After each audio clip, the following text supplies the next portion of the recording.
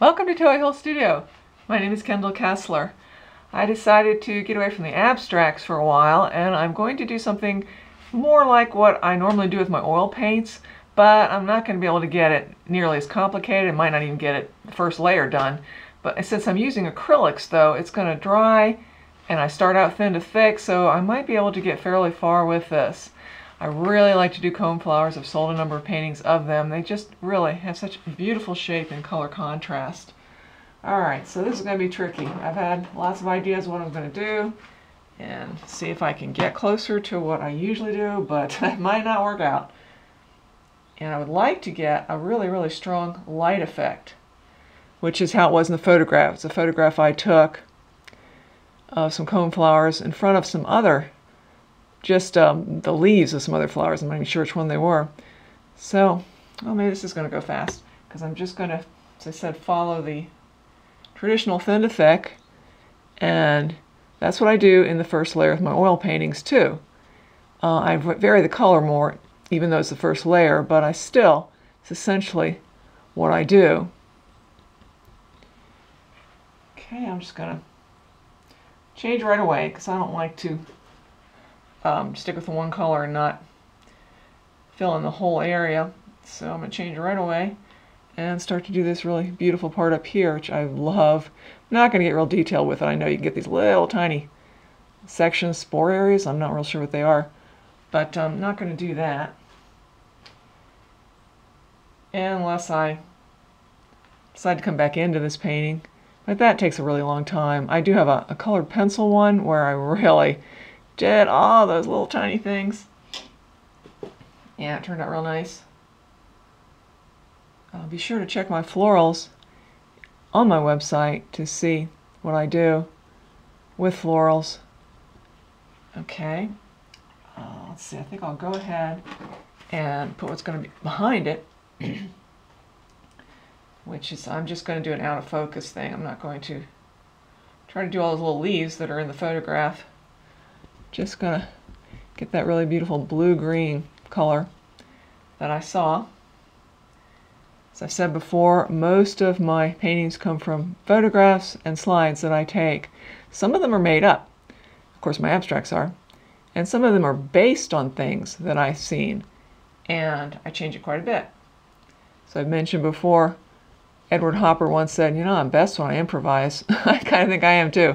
I like to base what I do on things I see, but it's never a matter of rote putting it down. And I can't do that anyways. I've often said you really can't. Monet proved that. He got as close, I think, as anybody's ever gotten to really getting all the complicated systems of color and texture that's out there. And like George O'Keeffe said, you really can't, and I agree with her. You really can't. And he knew he couldn't either. That's why they're not super detailed, because he was trying to capture an effect before the light changed, and the light changed very quickly, and you have a different system of colors. Okay, well, this is moving pretty fast, so maybe it'll dry and I can get to the next layer where I really get more complicated. Didn't think I was going to be able to go this quick. But there's still a lot to do, and I've already gone 3 minutes, so we'll see. But it's not going to have lines in it. It is going to be like my paintings, and they don't have lines because the line is the tool of the artist. It doesn't really exist in nature. Sometimes it's hard to convince people of that. It's only edges. Everything is form revealed in light. And you start to show them, they start, oh yeah, I guess there really isn't an absolute line. It's the tool of the artist, wonderful tool of the artist that we love.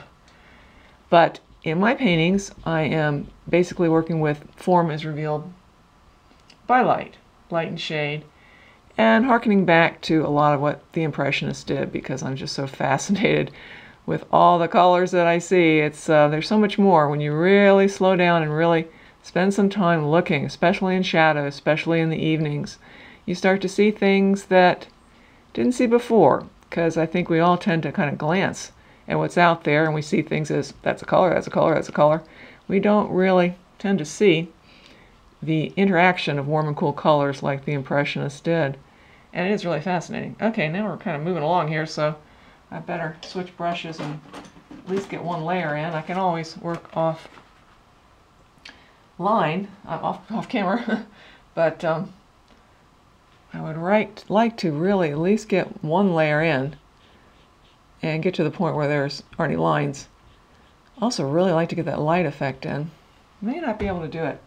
I probably should have just done one cone flower, but I wanted a nice composition of them. And composition is very tricky. If you studied art, you know what I'm talking about. There are all kinds of things that kind of help, and a grouping of 3 is one of them. But it's so much more than that. It's really like a math. And I've tried to explain that to people before. It's a math without a formula. It's a visual math that you get better and better at and understand. And the formulas, like grouping of 3, is just kind of part of it. It certainly does work very well, and it's always different, as I told my students who thought, well, you know, I don't always use group of 3. Well, of course not. But it does tend to work very well, and it's always different. It's all in how you do it. But there's so much more to it. It's really hard to explain. You just kind of know when the space is effective, and it makes you look at it, and it seems balanced. And that's a mathematical concept. A lot of people don't realize how much math there is in art. And there really is a tremendous amount of math in art. And when I taught art appré students, I tried real hard to get them to understand that, because too many people think it's just drawing. And I shouldn't say just drawing. Drawing is very difficult to draw really well. Anybody can draw poorly, but to draw really well is quite a discipline. But there is so much more to art than drawing. To say that that's all it is like saying, well, somebody who's really great at playing the scales on the piano is a great musician. Well, of course, there's a whole lot more to it than that. People always understand it better in music, which is why I always like to use that when I'm talking about art. And I'm sure some of you have heard this before, but then I get new people all the time. And I really love to talk about the things that it's been my experience the average person is not aware of.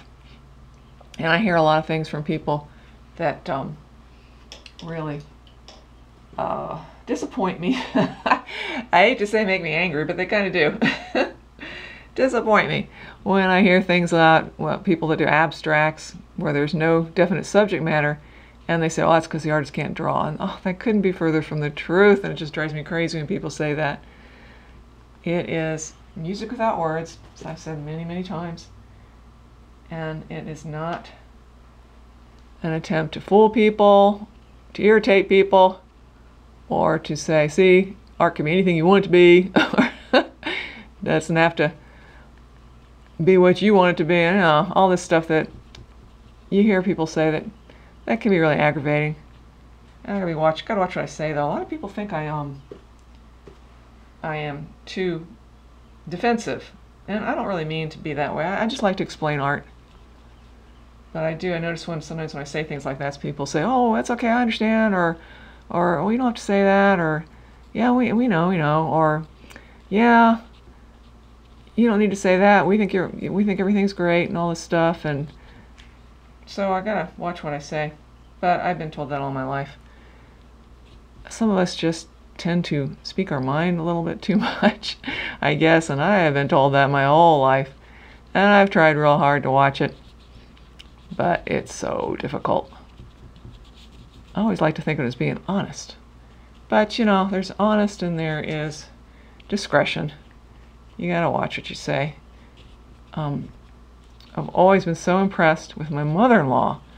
You know how lots of people talk about, I can't get along with my mother-in-law and all this stuff because they tend to try to tell you what to do and everything. Good Lord, I have never known anybody more diplomatic in this world than my mother-in-law.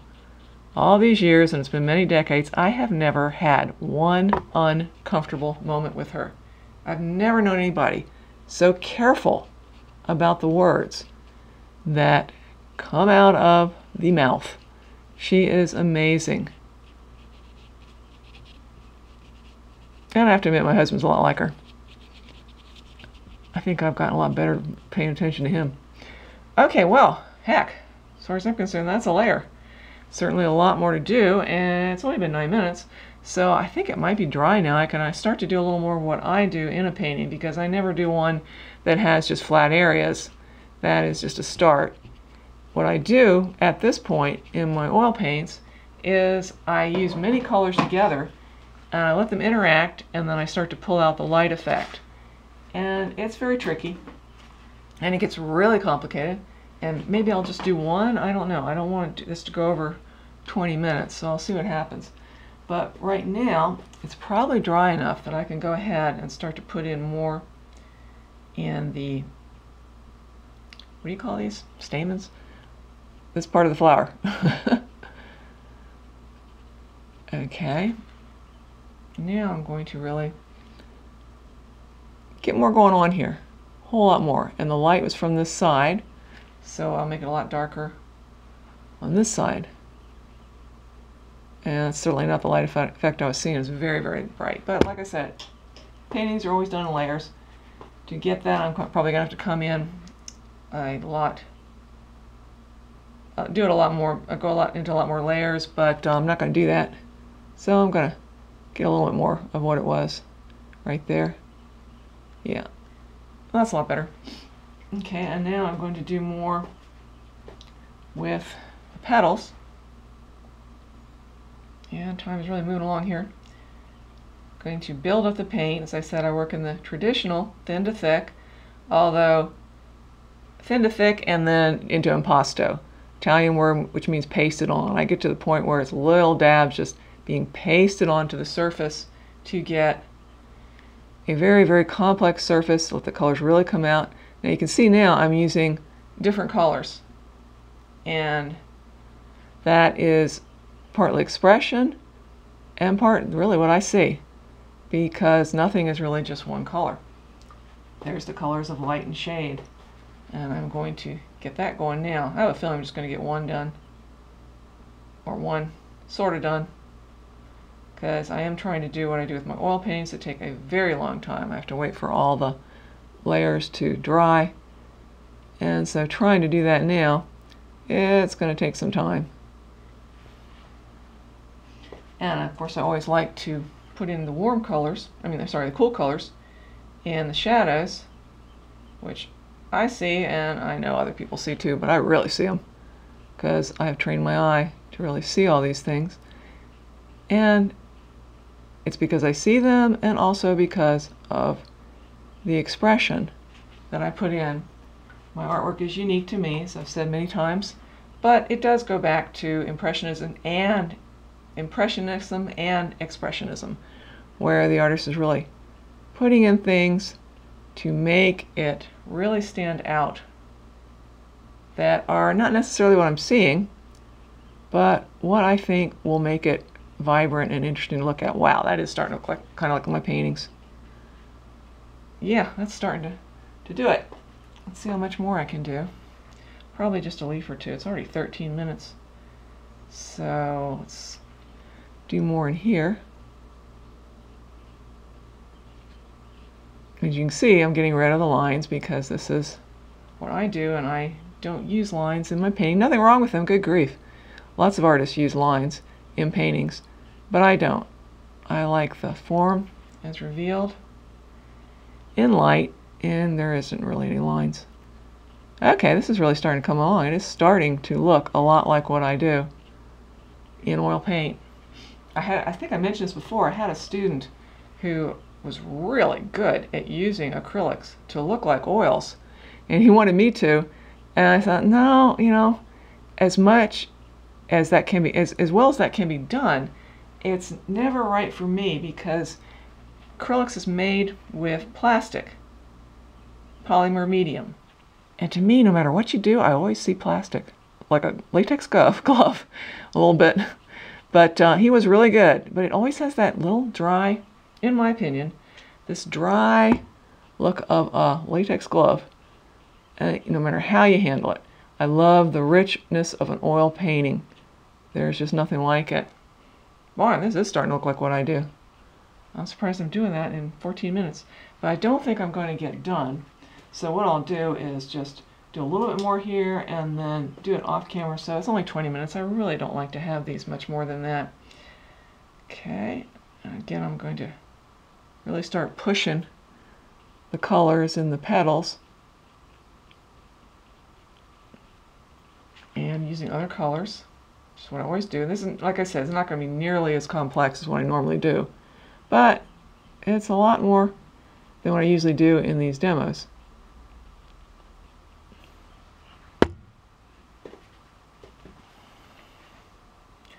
Real color nut, always have been, and I like using what's out there. I also like making up things. I am the word, if there was a picture of someone in the dictionary by the word eclectic, it would be me, because I really do love it all and am fascinated with all kinds of art. And as I said before, the one I don't like, the one that's not my favorite, is lowest on the list, is photorealism, because I don't want to reproduce a photograph. I consider that to be the art, is the photograph. But there's nothing wrong with it. Lots of great photorealists out there. It's just not for me. Okay, let's see, I'm gonna define this more, but not really get into lines. And I think I'm gonna be done pretty soon here, because I just don't want to keep going doing this. Because it's really, to really get what I want, it is going to take quite a bit of time. So I might just stop real soon now. And then I'll finish it. Just love that intense color. You can see how it's coming out, and then it's separating from the background so much more than down here, because I am working on getting more of the contrast and getting stronger colors into these areas, so that they're really standing out now and being pulled out, and then also adding some light, which I would be adding for one of my regular stuff. It'd be a whole lot more light than that. It takes time, a lot of time. As I said before, I learned how to do some very quick things in front of students at Radford University. With the art appreciation, super fast. With art students, they certainly didn't mind watching for a while. A lot slower. Okay, I think I'm going to stop right there. I'm real happy with the way it's coming out.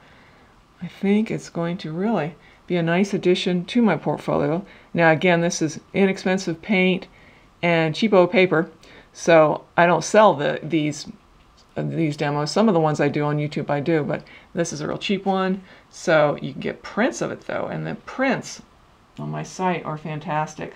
Sometimes I get some prints in the form of